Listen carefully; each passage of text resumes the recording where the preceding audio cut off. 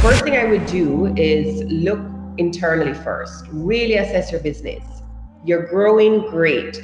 What changes can you make on the team? Do you need to upskill your existing staff or your team? And upskill meaning they have a particular skill set that you can support to increase that, maybe giving them more training in that particular area and they can become more effective in what they're doing. You also have, to look at, is this team member's skill not necessarily what I need now, but they're a fantastic person who's in my organization. Can I reskill them?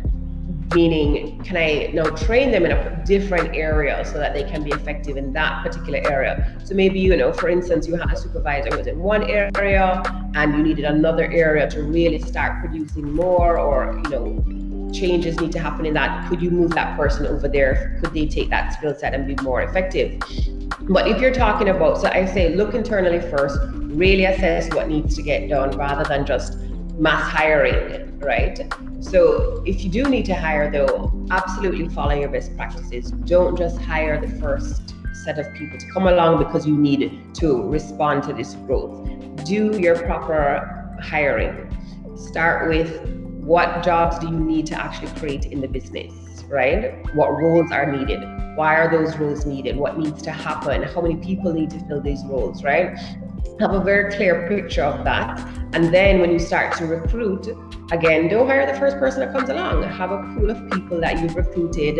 Ensure that they're hitting the mark on your culture, your company culture, which is so important, especially as you grow, because as you grow and expand, that is where your company culture starts to fade, because you start bringing people in the organization who don't have the same vision as you, or don't buy into that vision and that company culture, and things can start to deteriorate very quickly, and that will not bode well for you in growing. So make sure that you take the time to really do that process of creating that job description, ensuring that you do the interviews with multiple candidates, narrow that down, and then have your testing period, bringing new people on board, and ensure that your onboarding process is there. So when you bring new people into the organization, ensure that they can be oriented correctly, so that one, again, they buy into the vision of the company and the culture, but two, they feel like,